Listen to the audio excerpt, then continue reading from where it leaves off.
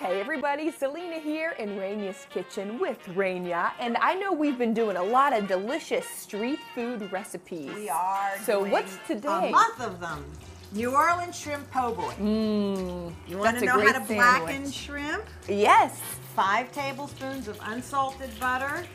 And I have here about, I'm going to say a really good, generous or more. It's okay to add more of a Creole seasoning. Okay. And I'll I have to added go buy that. You have to buy that. You can make it, but it's a bit of a pain. And they sell Creole seasoning everywhere, so just buy it. Now, can you smell that? Oh yeah. Oh yeah. So I have this on it. high, okay? Very important. I'm going to take 1 pound of shrimp that has been deveined. Obviously the shell's off, tail's off, and it's deveined. And the shrimp doesn't take long. Yeah. And once the shrimp is cooked, I'm going to add some garlic in here. Okay, and that you won't need salt or pepper because of the Creole seasoning. Okay, now you already put the remoulade sauce, which I had to make ahead. It's in great. A bowl. I already tasted That's it. going to be our dressing. Okay. Okay, and if you can, with what? No, I was just going to say, if you can do this without breaking the back, I want you to spoon a generous amount on each side. I can do it. But I don't want you to break the back, otherwise Okay. it's going to be hard to eat. Okay. Now, this also takes a coleslaw, so I have here a generous, really generous teaspoon or more of Dijon mustard. Is this enough or more? Well, you want to really hit this, Oh. yeah. Sugar, a little bit of cider vinegar, little bit of, you can do vegetable oil, canola oil, whatever you want, some salt,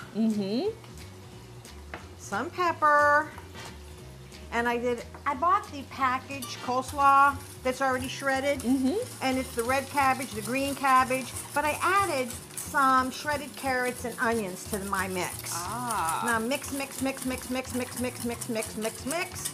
Once they start to firm up and turn pink, they're done. And since they're almost done, but not quite, let's add that garlic in. Okay. I just put it through the garlic press. Okay, now, Selena, you have another job. As gently as possible, try to just get this mixed. Okay. All right, you do that while I watch the shrimp. I mean, does this not smell fabulous? It smells so So good. fabulous. I love blackened shrimp. You can do a fried shrimp po' boy, but frankly, I like blackened shrimp because I think that's a little more authentic, in my opinion. My shrimp is done, and I must say, you're a very aggressive remoulade saucer. I love the sauce. Yeah, well, I can tell. I think this is easier. I'm already good to prepare for my bites. Yeah, put your hair back. Oh my gosh, Selena. Wow. Oh, wow. I dare you. And there's some napkins. I will gladly take on that dare. All right. Here we go, Rania. Go for it, kid. Oh. Messy, but good. Street food. So good. So darn good. Oh my gosh. It's a mess. Yes. Oh, yeah. That's how you know it's good, when you have it all over your face like that. Selena just dives in. She's not shy. She's not It's so afraid. good. Yeah. For a copy of today's recipes, go to PittsburghTodayLive.com, and we will have it posted for you there.